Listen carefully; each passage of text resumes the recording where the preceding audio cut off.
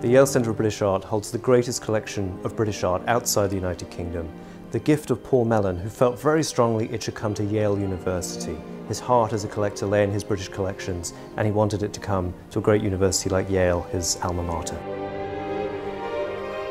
The most rewarding aspect of a reinstallation is when it's done and the doors open and you see our visitors come in for the first time and actually get to see the art again after 18 months of being closed and enjoy the end product of your work.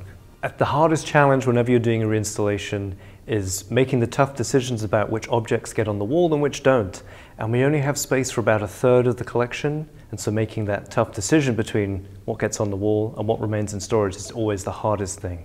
I think it's one of the great joys of being a curator to arrange spaces and to arrange works of art within spaces so that the works of art are seen to best advantage, and to tell a story with that arrangement, to tell it clearly, hopefully, to be able to suggest connections and associations between works of art, but at the same time allowing gallery goers the freedom to make their own connections. I think there have long been attempts to try and identify something distinctive or unique about British art, or some aspect of it that makes it British, quintessentially so. And it's not that that's misguided, but I think actually what this installation tries to show is just how diverse British art really is, and how open British art has been to influences from all over the world, to artists coming to Britain from across Europe or across the world and having a huge impact on the story of British art. So we really want to tell that story about Britain and its relationship to the world.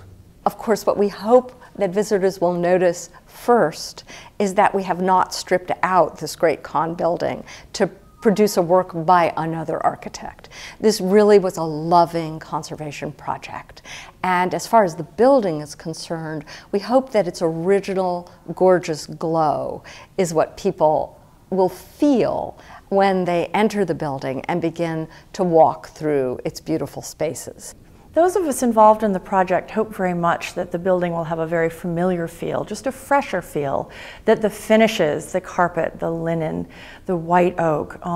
will just look renewed, but the spaces themselves are really very much the same as they were.